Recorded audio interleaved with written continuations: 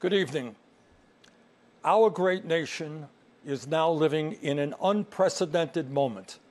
We're facing the worst public health crisis in 100 years and the worst economic collapse since the Great Depression. We are confronting systemic racism and the enormous threat to our planet of climate change.